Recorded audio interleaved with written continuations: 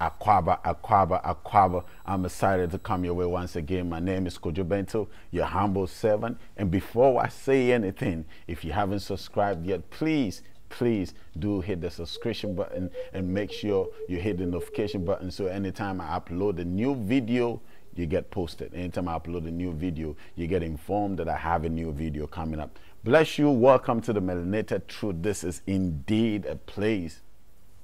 Welcome to the Melanated Truth. Indeed, this is a place where the truth is served cold. We don't have any reservations. I mean, if it is what it is, we will say it as it is. You understand? I can come today and come and say something, and tomorrow I find out what I said is wrong. I should have the courage and the boldness to come and say, you know what, I said this yesterday, but what I said was wrong. This is indeed the Melanated Truth. We are telling the truth from the original source, from the original people, and I know you're excited that you get to share this moment with me where we all study. You set your scriptures together with me and we find out what is exactly going on in the scriptures and in the New Testament and all these lies that are being told around us. Don't forget, Sunday I'm going to start Identity Sundays. I'm starting Identity Sundays where we just talk about our identity. We just talk about the melanin people. Is going to be excited. I'm super excited about it. But let's get into it. I told you from yesterday, it's hot. It's hot. The fire's on. It is on. You know what I'm saying? Questions flooding in all over. But I love it. I love it. I love it. So yesterday I was talking about the prophetic, according to the New Testament, the prophecy that was fulfilled in Matthew 1:23, in Matthew 1:23, that I told you that we're going to really dissect it today and find out exactly if this is indeed a prophetic word that was supposed to be manifested in the time of Matthew's writing, talking about in the time of Jesus, or this is something that is already fulfilled. And I'm saying it's your right. You need to know. Somebody asked me, what is all of this going to, what is this going to do for me? I'll tell you what this is going to do for you. This is going to change your entire perspective about who you are. This is going to change your entire mindset about what it is happening in this world. If you don't know, you have no idea what is evolving around you. But it's necessary, it's so important that you know what's going on around you so that you be abreast with the realities of the day. So let me not waste any more time. Let's go to 1 Matthew 23. It says, well, look, the virgin would conceive a child, she will give birth to a son, and they will call him Emmanuel, which means God is with us. And they will call him Emmanuel. And we will come back to the name Emmanuel, and I'll break that down too. Sorry, I just thought I saw something. We'll come back to Emmanuel, and I'll break that down. But it says what a virgin would conceive. Let's even say, because this is supposedly supposed to come from the book of the prophets, right? This is supposed to come from the Nevi'im, right? The book of the prophets. So when we go into the book of the prophet, we're supposed to find this exact prophecy in the book of the prophet, and there's no other prophet talking about this but Isaiah. I believe we all know with Isaiah 7:14. So it's only proper that we go to Isaiah 7:14 and find out what's going on there, which we did yesterday. I'm just recapping what we did yesterday. So we went to Isaiah 7:14, realized that indeed it is saying something there. But what Isaiah 7:14 is not saying is a virgin. What Isaiah 7:14 was saying is that a woman will give birth. A young woman, a young maiden will give birth. That has nothing to do with a virgin. So the minute it comes down to the fact that a young maiden has to give birth, then this maiden doesn't necessarily have to be a virgin. Then this whole concept of a virgin will conceive gets blown away or gets thrown away, thrown out of the door, because the prophetic word that you are saying gave you that prophecy about a virgin birth. It's not necessarily a virgin birth prophecy. So then why are you still holding on to the virgin birth concept? Why? Sorry, there's some leaves are flying around, so I want to make sure I know what I'm saying. So why are you still holding on to this virgin birth prophecy? Why are you holding on to it? Unless you show me another place that it speaks about the virgin birth that I don't know of. Because when they wrote Matthew, the only thing they were referring to was the prophetic word in Matthew, in Isaiah 7:14, right? So Isaiah 7:14 talks about what? Talks about the fact that the king Ahaz was being attacked by the Syrians and the Israelites. King Ahab was being attacked by the Syrians and the Israelites, and then he was perplexed and he didn't know what to do. So the Most High sent Isaiah to go to him and assure him that indeed he would deliver him. So part of the assurance, the Most High asked King Ahaz to ask him for a sign that shows that indeed he's going to deliver him. And Ahaz said that I'm not going to tempt you. You know, you're the Most High, I'm not going to tempt you, but asking for your sign. Then the Most High said, you know what, if you're not going to tempt me to ask me for a sign, then I am going to give you a sign. And this sign was a young woman going to conceive and give birth to a child and would call him Emmanuel, which means that the Most High was with us, or God is with us. But this time, by the time this child is old enough to choose what is right and reject what is wrong, he would be eating yogurt and honey. For before the child is that old, the land of these two kings you fear will not be anymore. So the reason for this prophetic word is that it was an assurance coming from the Most High that these two kings, the king of Syria and the king of Israel that you fear today, are not going to be anymore by the time the manifestation of this prophetic word comes to pass. So now the question is, was this prophetic word come to pass? And I was telling you yesterday, even if we just oppose it to the story in Matthew, right? Then we got to see these two kings alive in the book of Matthew. Because by the time this child is old, these two kings would not be. So these two kings got to be in existence by the time this child is born. So that by the time this child is old, these kings will not be in existence. And I'm sorry to disappoint you, but this king is not King Herod, because Herod died way before Jesus was conceived. So where is the king of Assyria and where is the king of Israel trying to destroy Judah at the time Jesus was born? These are the simple things that you got to put together every time you're studying scripture. You got to do your mappings right and make sure the environment, the circumstances to which the prophetic word was said fit whatever prophecy you are trying to confirm it to. If the circumstances of the prophetic word doesn't confirm or conform to the circumstances that you are talking about, then it's not a prophetic word. Then it's not the prophetic word. You understand what I'm saying? So let's go further. Then the question will be, who then is this Isaiah 7:14 talking about? Who is this virgin birth? Who, young lady, I'm correcting you now. So who is this young woman giving birth? Who is this young woman giving birth to? And who's going to be the mother of this child? And who's going to be the father? Remember, the mother and the father was not stated yet. So who's going to be the father to this virgin birth prophecy that is coming to pass? Then we got to dive into the scriptures, right? So I'm continuing from here. We should not forget why the prophetic word came for the first time. So let's go back. I started from Isaiah 7:1 yesterday. I think I did. And I was telling you about what the prophetic word was about. And that is basically what I've summarized it, right? So the Most High gave a specific period as in when this prophetic word will be fulfilled. And that is Isaiah 7:14.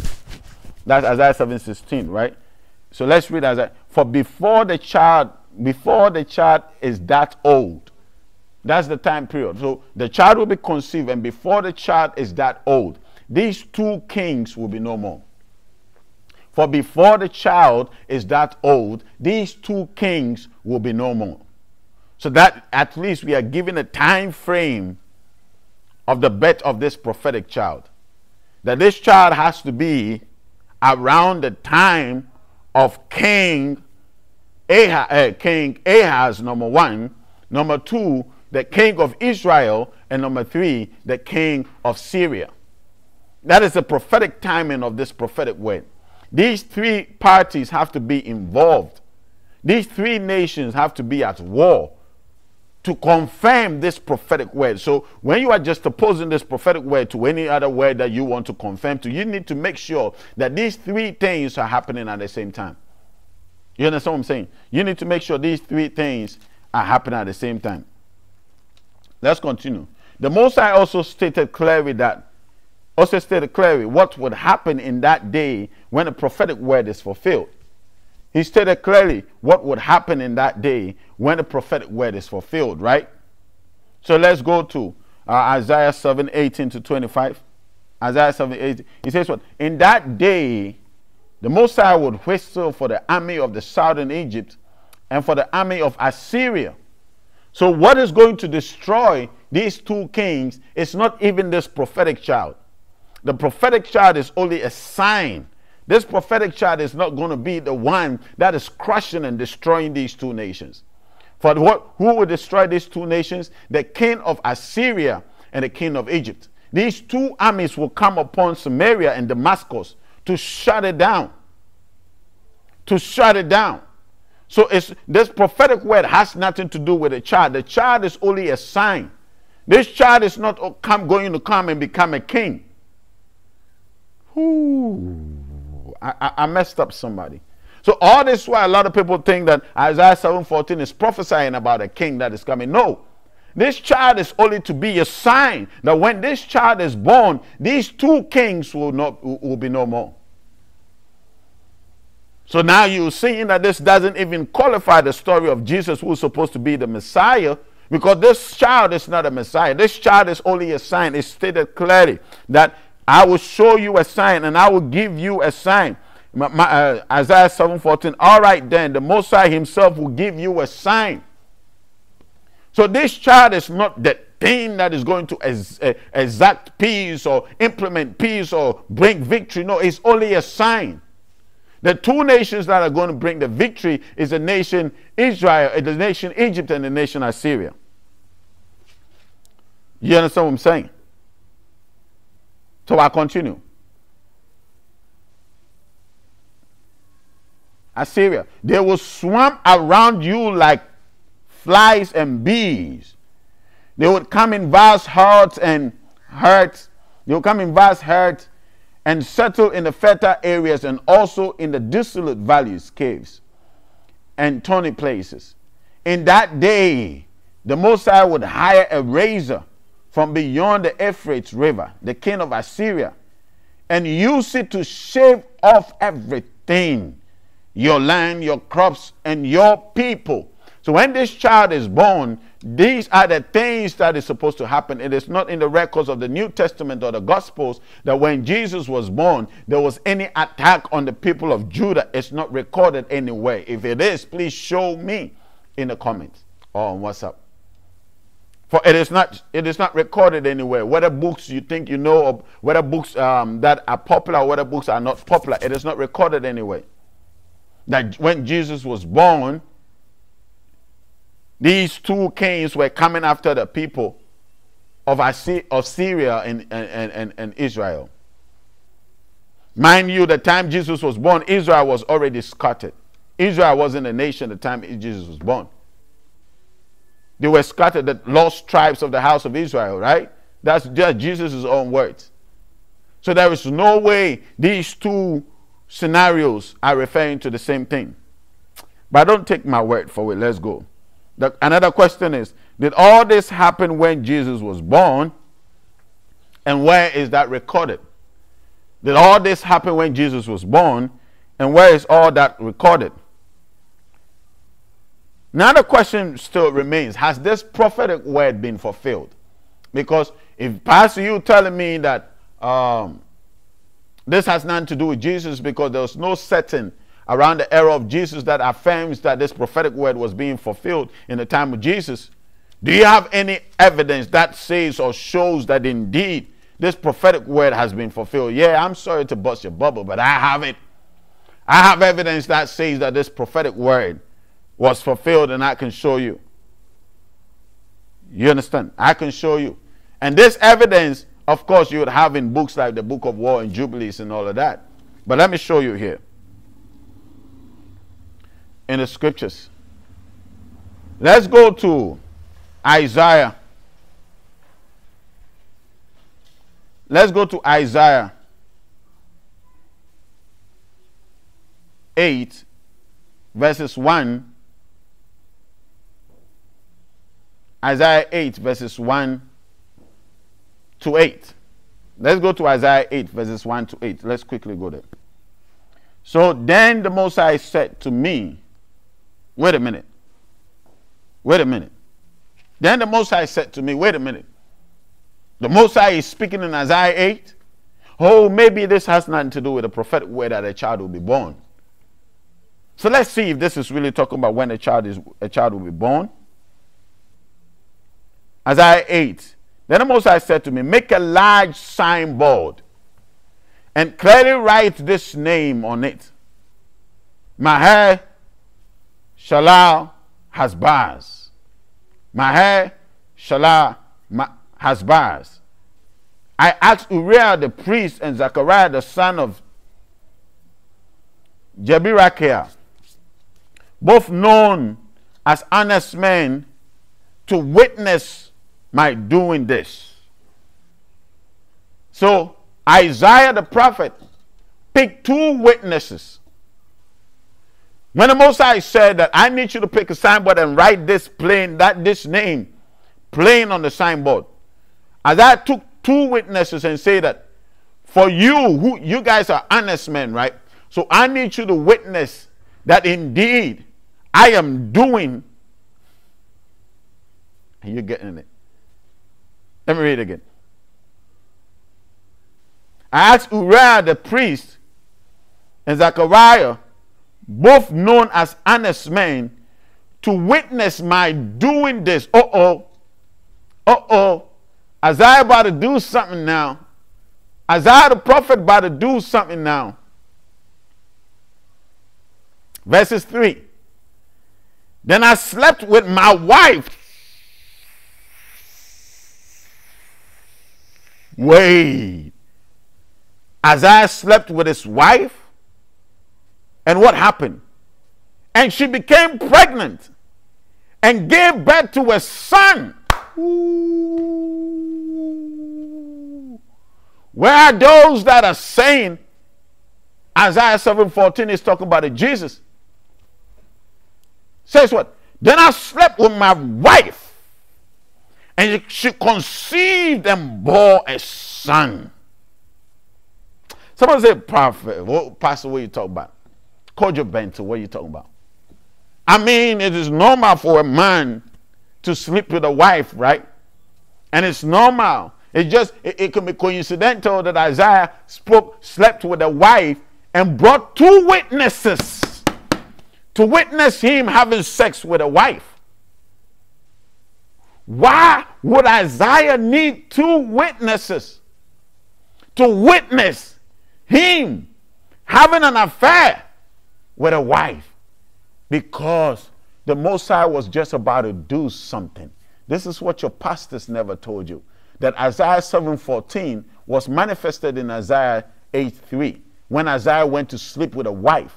Because the Most High needed to give Ahaz a sign that indeed he's going to be with him through thick and thin, and he's not going to turn his back on him. Though the Syrian and the Israelite army are about to shut down Judah. But your pastors never said that. So you've for so many years that you believe in this Jesus theory, you've so held on to this and affirmed it in your spirit that the virgin birth was prophesied in Isaiah 7:4, but when you go to Isaiah 7:4, Isaiah says that the Most High says, I'm giving you a sign, and Isaiah 8:1 says what? Pick 2 witnesses. Write this on a signboard. Isaiah picks 2 witnesses whilst he's going to have intimacy with a wife. Boom, he conceived a son. Maybe, Pastor, you're just making it up. Let me continue. It's coming up. Already, he said in above scriptures, write the name of this child in 8 verses 1. Don't forget this name, Maher Shalal Hasbaz. I need you to write this name on plain sight so that everybody will know, and pick 2 witnesses. Then Isaiah go into the wife, and the wife conceives a son. And guess what the name of this son is? You want to guess it?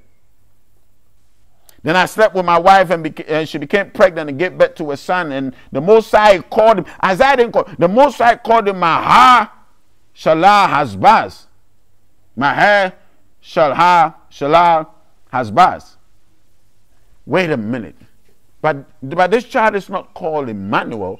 So how is this child talking about Isaiah 7:14? I'm coming to it. I'm here for you. You know I love you, right? I'm here for you.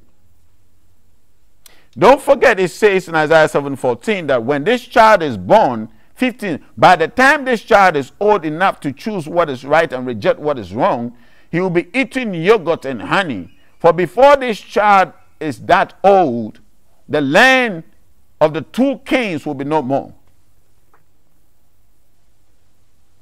Right? Let's go back to Isaiah 8. It says what? Verses 4. For before this child is old enough to say Papa or Mama, or is able to say what is right and what is wrong, right? The king of Assyria will carry away both the abundance of Damascus and the riches of Samaria. The prophetic word is fulfilled. We are seeing the birth of the child that was prophesied in Isaiah 7:14. And it's fulfilling every prophetic word around the child that is prophesied in Isaiah 7:14.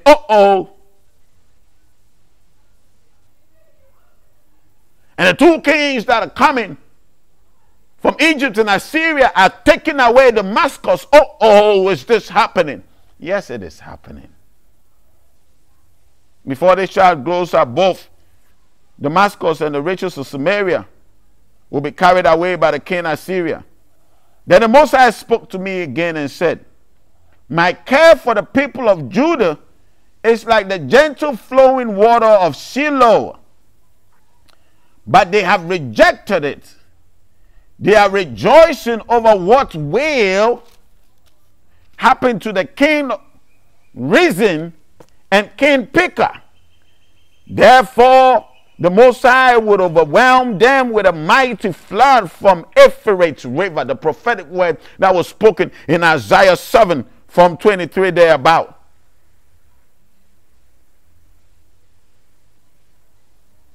And the king of Assyria in all his glory, this flood would overflow all its channels and sweep into Judah until it is in chin deep.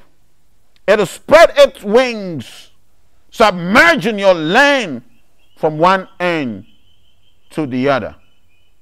Oh, Emmanuel. Wow.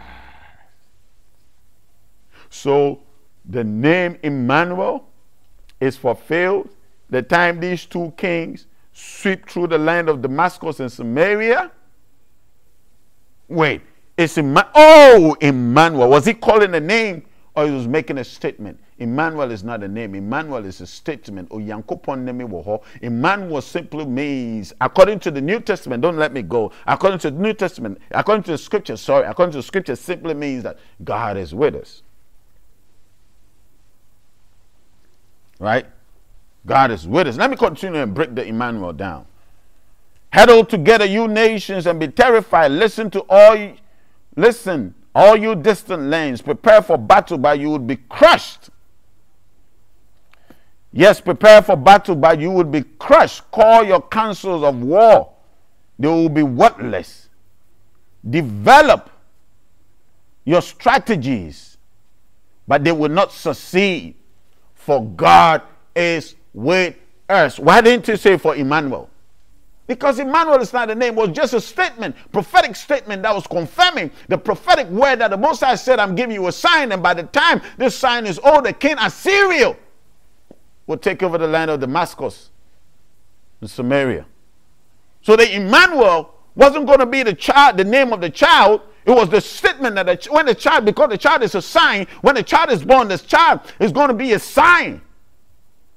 And it is said here in Isaiah 8:10 that, your plans will not succeed, for God is with us. It didn't say Emmanuel. So it said the same statement.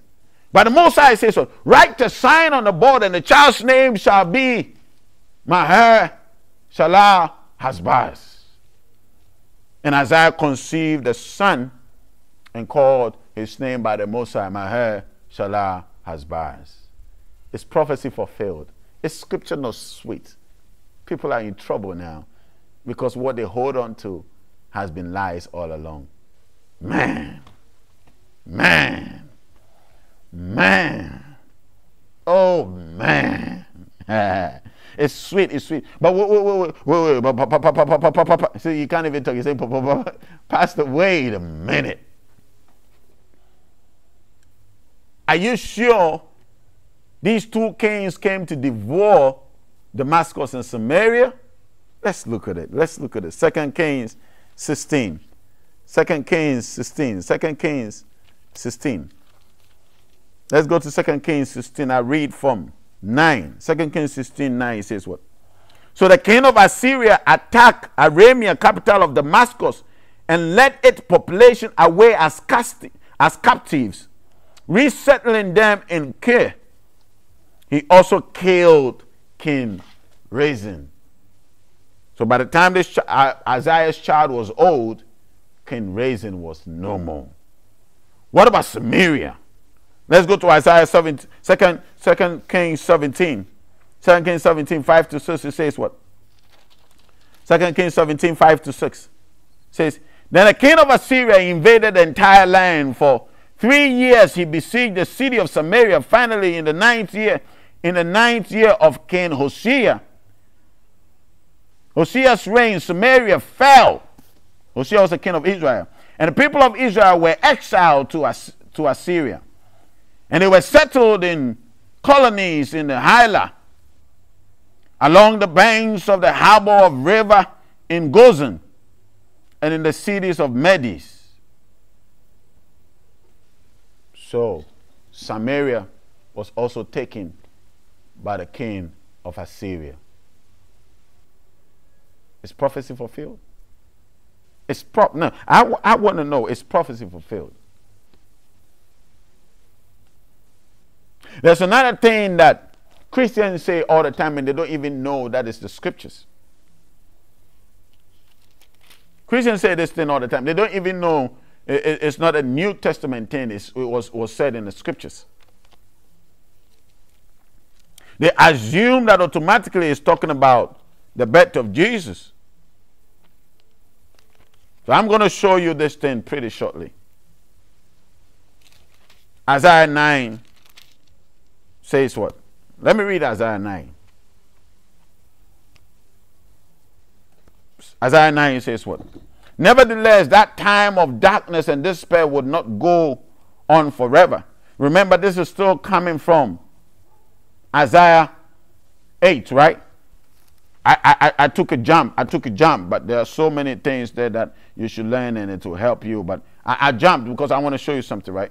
Nevertheless, that time of darkness and despair will not go on forever. The land of Zebulun and Naphtali would be humbled.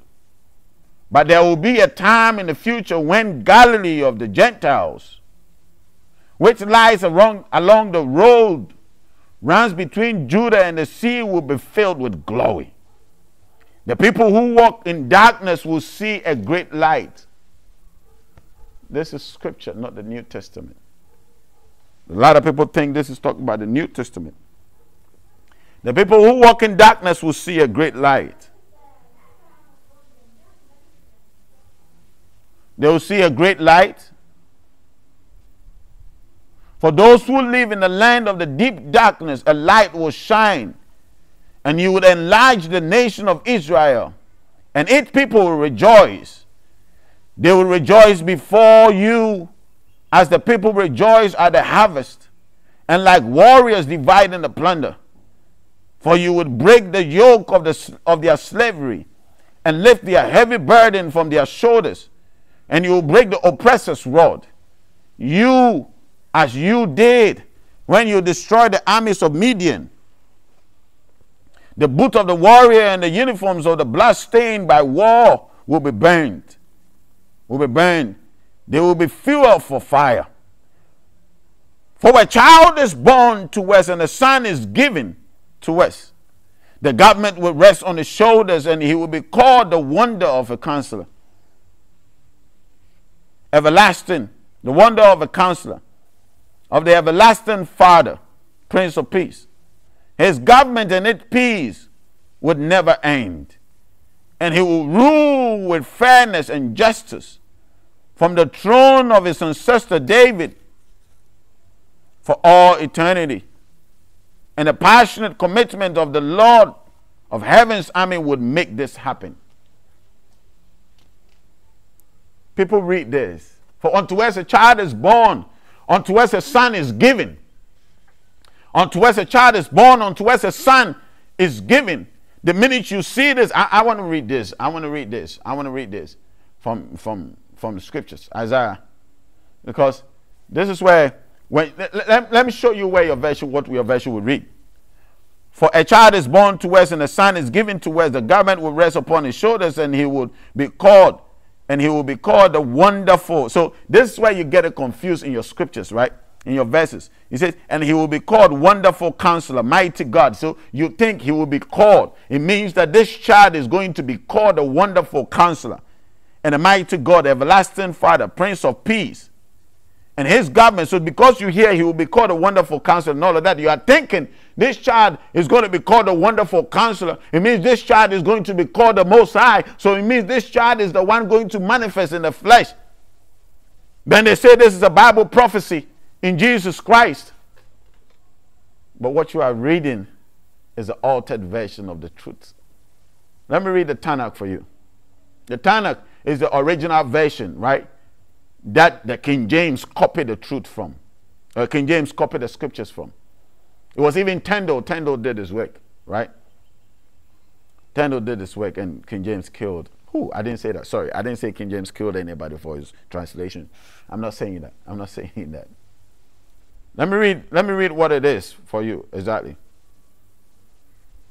Isaiah 9:6.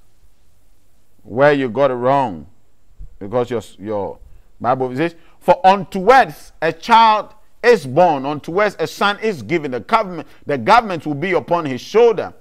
His name will be called the Wonder of the not he will be called the Wonderful Counselor, as your version says his name will be called the Wonder of the Counselor. What does it mean? He will be given a title. He is the Wonder of the Counselor, the Mighty God, the Everlasting Father.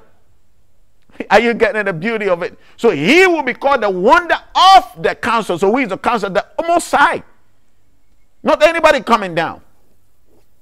Wait, Pastor, are you saying this is not a prophecy of Jesus? No, I'm saying it's not. This is not about Jesus. As a matter of fact, this is speaking about Hezekiah. Let's talk about Jesus.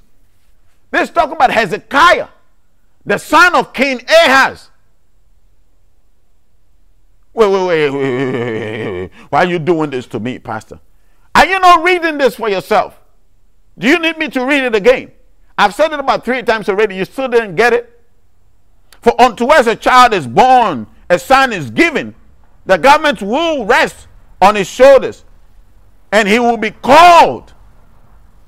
You're still not getting it. Unto us a child is born. Is born. Not will be born. It's already born. This child is born. So the prophet is just making an announcement that, hallelujah, a child is born unto us. A son is given to us.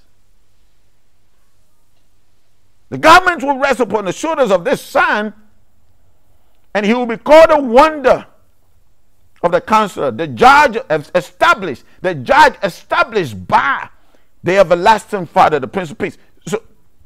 So Hezekiah was the one they called the Prince of Peace, not Jesus. Jesus wasn't called. There's not a single prophecy saying Jesus will be called the Prince of Peace. Hezekiah was the one that was called the Prince of Peace. So when you read your version, it says so, and he will be called the Wonderful Counselor, Mighty God, Everlasting Father. No. Unto us a child is born, he will be called the Wonder of the Counselor, the Judge, established by the Mighty Everlasting Father, the Prince of Peace. Of the increase of his government, peace would be no end. Peace and peace. There will be no end to his peace upon the throne of David and over his kingdom. So this person is going to sit upon the throne of David and is going to reign over David's kingdom. To order it and to establish it. Jesus does not sit on the throne of David. How can you even think this is talking about Jesus?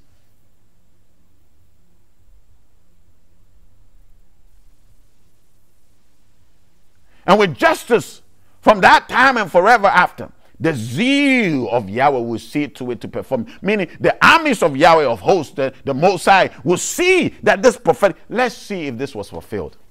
Let's see if this was fulfilled. Okay. How are you knowing, Pastor, that this is exactly talking about? This is exactly talking about Isaiah, Hezekiah. What are you saying, Pastor? Don't worry about it. Don't worry about it. Don't worry about it. Don't worry. I got you. I got you. You know I got you later. Let's read. Let's break it down. Let's break it down. Let's break it down. Let's look at what brought this prophetic word in the first place. This was when the king of Assyria was defying the name of the Most High. Let's go to Isaiah 14. Isaiah 14. Isaiah 14, 24 to 27. Isaiah 14, 24 to 27. Right? It says what? The Most High of heaven's army has sworn this oath. Yah of heaven's army, he has sworn this oath.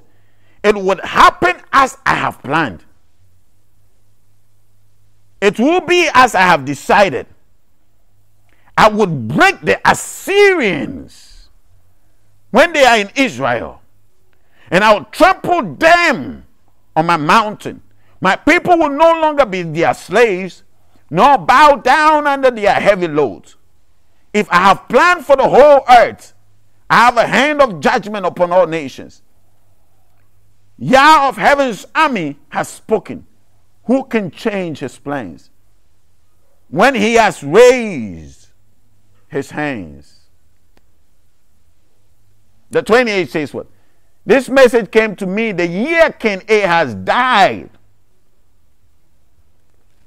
So this prophetic word that the Most High was given to Isaiah to declare to the people of Israel came at the time that King Ahaz died.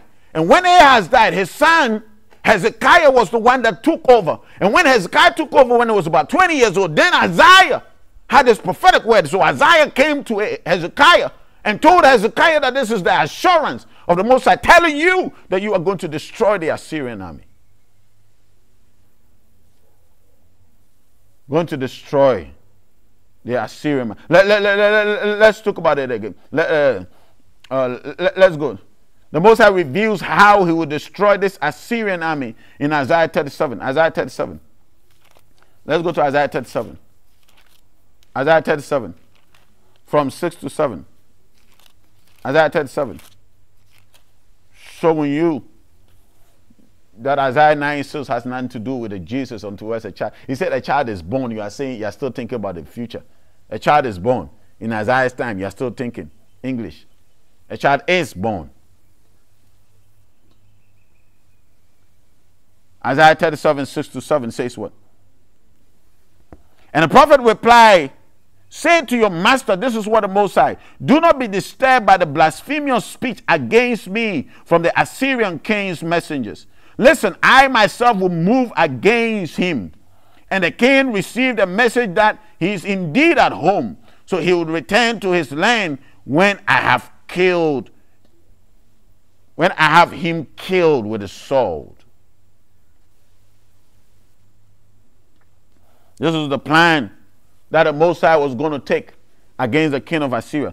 So soon after king of Assyria was leading an army to fight against him, before leaving to meet the attack, he sent messengers back to Hezekiah in Jerusalem. So the Assyrian army was coming after Hezekiah. And the Most High promised Hezekiah, listen, I'm going to make you win this battle. Hezekiah, I'm going to make you win this battle. Let's look at 37, 33 to 35. The same place, 33 to 35. Isaiah 37, 33 to 35. It says, and that's what the Most High says about the king of Assyria. His army would not enter into Jerusalem. They will not They will not even shoot an arrow at it. They will not march outside its gates with their shields, nor build banks of it against its walls. The king will return to his own country by the same road on which he came. He will not enter this city, says Yahweh the Most. For my own honor and for my sake of David. Remember, the promise was spoken of David, right? And David's throne. He says what? For my own honor and for the sake of my servant David, I will defend this city and protect it. Moses said to Hezekiah, I will defend this city and protect it. 2 Kings. This is where the Moses delivered the city Jerusalem. 2 Kings. 2 Kings. 2 Kings, let's look at 19, 35 to 37. 19, 35 to 37. 2 Kings 19, 35 to 37. It says what? That night, a Malach of the Most High went out to the Assyrian camp and killed 185,000 Assyrian soldiers. When the surviving Assyrian woke up the next morning, they found corpses everywhere. Then the king of Assyria broke camp and returned to his own land and went home to his capital of Nineveh and stayed there. One day while he was worshiping in the temple of his god, Nisroch, his sons killed him with their own sword. Then they escaped to the land Ararat, and another son became the king of Assyria. So just as the Most High promised, Hezekiah says what? I am going to give you this victory. I'm going to make sure you win this thing. I'm going to make sure you have this victory. And the Most High delivers. So this prophecy of Isaiah 9:6 was manifested, or was fulfilled in Isaiah 19 from 35. But Pastor, all of this said, where does it say Hezekiah is the king, is the Prince of Peace? Hold on.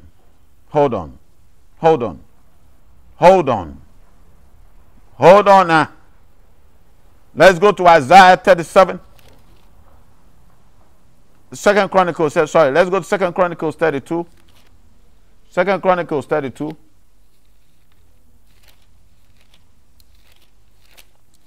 2 Chronicles 32 says what? 32, I read from 21. 2 Chronicles 32 from 21, it says what? 21 says, let me read it. And the Most High sent a Malach who destroyed the Assyrian army with all its commands and officers, who was forced to return to their home in disgrace to his own land. And it goes on to say that. Right? And now let's see the prophetic word that said that indeed Hezekiah is the Prince of Peace. Indeed, Hezekiah is the Prince of Peace. Prince of Peace, Prince of Peace. You ready? You ready? You ready? Isaiah. Let me even go 2 Chronicles 32:23. It says what? 2 Chronicles 32:23. From then on, King Hezekiah became highly respected among all the surrounding nations, and many gifts for the Most High arrived at Jerusalem. And let me go to 22. This is how the Most High had rescued. This is how the Most High rescued the people of Jerusalem from the king of Assyria and from all the others who threatened them. So there was peace throughout the land. So this is how the Most High gave Hezekiah peace on every side. On every side. That's how the Most High gave Hezekiah peace on every side. Let's go to Isaiah. Isaiah 39. Isaiah 39. So Hezekiah ruled in peace. Let's go to Isaiah 39. 5 to 8. My time is up. I'm rushing now. Isaiah 39 from 5 to 8. 5 to 8. Isaiah 39, 5 to 8. Says what? Isaiah 39, 5 to 8. Then Isaiah said to Hezekiah, listen to this message from the Most High of heavens of hosts, from Yahweh. The time is coming when everything in your palace And all the treasures stored up by your ancestors until now will be carried off to Babylon. Nothing will be left, says the Most High. Some of your own very sons will be taken into exile. They would become eunuchs who would serve in the palace of the Babylon king. Then Hezekiah said to Isaiah, this message you have given me from the Most High is good. For the king was thinking, at least there would be peace and security during my lifetime. At least there will be peace and security during my lifetime. If you want to find out who was the king of peace, the prince of peace in the history of the Israelites, I've just given you the answer. His name is Hezekiah, because he reigned in peace like nobody has ever seen in a nation or in the city of Jerusalem. So Isaiah 9 says the prince of peace, it was talking about Hezekiah and not the Jesus Christ. Not the Jesus Christ, but Hezekiah. My time is up. Sorry, I couldn't cover a lot of grounds, but at least I've given you the evidences and the manifestations of the prophetic words that Isaiah spoke about and it's being fulfilled in the scriptures. Have a great evening, please. If you haven't subscribed to the channel, make sure you subscribe. Make sure you subscribe to the channel. Make sure you love it. Make sure you share it. Make sure you hit the notification button. Make sure we grow. Let's grow together, okay? So that everybody you know would also come to the knowledge of the truth. Stay blessed. I love you. I'll see you same time tomorrow as we continue to unveil the prophetic, the so-called prophetic statements that are in the New Testament that are not true. I love you. I'll see you same time tomorrow. Stay blessed.